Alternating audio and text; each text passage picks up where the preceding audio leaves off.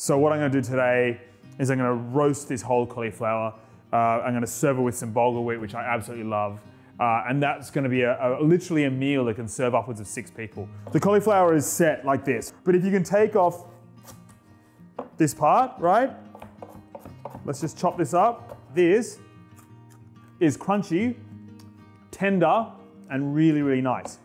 Keep it, don't waste it away. It adds flavor, it tastes good. So these also, if you ever think of, the taboo word kale, these will work like that, and these will crisp up like chips. Edible, keep it.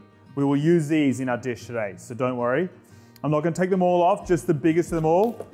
I'm gonna put these in the fridge, save them for another day, but I'm gonna keep the bigger ones, the ones that are really tight, the ones that are really close.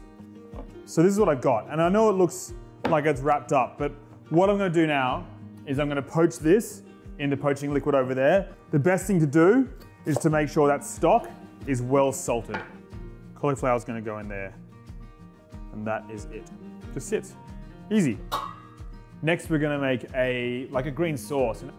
We'll have parsley, we'll have garlic, we'll have some lemon, we'll have some salt, we'll have some pepper, and that'll be it. Just really simple dressing. There's your cauli, so it's all full of flavor. All these are gonna roll over. They're all gonna go crispy on the skin, on the leaves here. I'm just gonna cool it down now, put it in the fridge for a little bit of time, just to speed up the process. If you're doing this ahead of time, you can leave it on the bench. It's all the same. All right. Okay, so it's cooled down, which is great. Still got all the leaves on there. These are gonna crisp up beautifully. They're gonna turn into a bit of an ugly mess, but I promise you, it's worth the wait. Straight into the oven. So everything's pretty roasty, looking very good. It's nice and soft. These are gone completely crunchy. We got this bulgur wheat, raisins, cashews, lots of olive oil, lots of salt. And then our cauli, straight down the middle, making sure we've got a bit of everything crunchy. So delicious, everything's cooked through.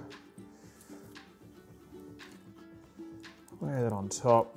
Finally, the big sauce. So that's my roast cauliflower, bulgur wheat with cashews, fried raisins, and then a green sauce.